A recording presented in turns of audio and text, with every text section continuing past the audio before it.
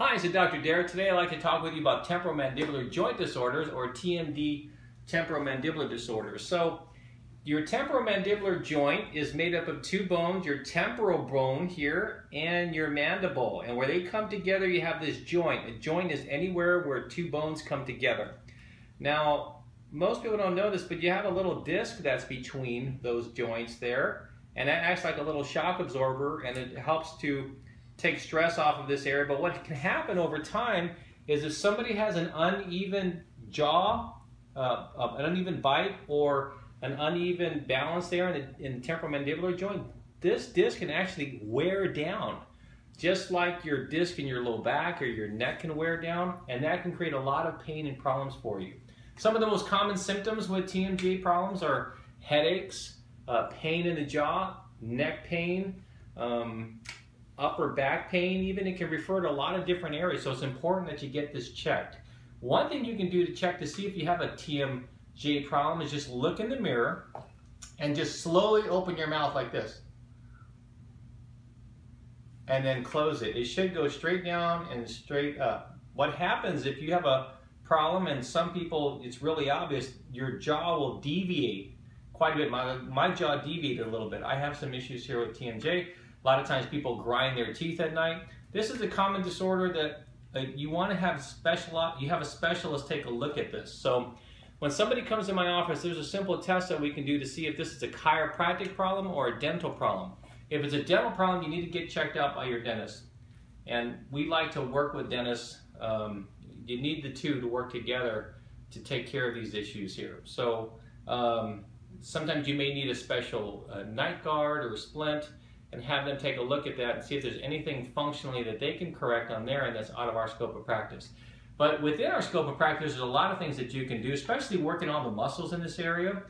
What can you do on your own? Well, there's a lot of muscles here that attach onto the TMJ. Here are the muscles of just mastication in itself, just chewing. Think about it, you're all day long you're talking and chewing food, and these muscles can get scar tissue and adhesions in them. And so look at all the muscles that attach onto this TMJ. And by the way, the TMJ has more proprioceptors in that joint than any other joint in the body. So it's highly, highly sensitive. So before I've told you what can you do on your own to help with the TMJ problem or a back or neck problem, I've often told use a tennis ball. In this case, I would not use the tennis ball for TMJ. It's just too big, it's too general, it's not specific enough.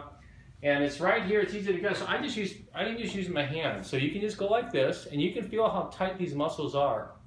And a lot of times people, they'll just like to just rub it like this in a circle. Don't do it that way. When you get to these muscles here, do a cross friction massage. I find that more effective, where I'm going side to side like this, and just feel the areas that are tight. And you'll feel where they're tight, and you can just kind of work on those. And that often can bring relief to this jaw. The other thing that you can do is work the SCM, this muscle right here. Just turn your head like this, and I just pinch this area. This is good for help out with TMJ. And then another area is right underneath the clavicle called the subclavius muscle. This is often tied in with TMJ problems, and right in through here. And lastly, one thing else that you can do, a muscle that's neglected, is the temporal muscle, which is right in through here. And you just go like this. Now this one, I wouldn't go side to side. I would just move it in a circular motion. Just like this is really good if people have headaches and all. It just helps to reduce tension. And you don't have to put a lot of pressure on this to bring relief to this area. Now what do we do as chiropractors? We have great success with TMJ problems. We can adjust this TMJ. We can adjust the neck. We can adjust the shoulder, upper back. We oftentimes do cranial. A lot of times people have cranial misalignments that are causing their TMJ problems. See, the bones in the skull are like the door frame, and the TMJ is just like the hinges. If you don't have a proper set door frame, you're going to have issues with your TMJ. So a lot of times, it's just a matter of correcting the cranial misalignments that can greatly help a TMJ problem.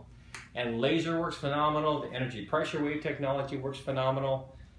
We have incredible success using TMJ. So if you have been stuck, you have a TMJ issue, and you haven't been able to resolve it yourself, I highly recommend you see a chiropractor that specializes in TMJ problems, because it can make a world of a difference. So I hope this video has been helpful, and at the end of this video you're going to see somebody that had success, who was hit in the jaw. He was suffering with pain for so long. We worked on these imbalances. I think he had a lot of cranial misalignments in through here, and we cleared a lot of things, and his pain went away. And this can happen for a lot of people if you remove the imbalances. I hope this video has been helpful. This is Dr. Derek signing off.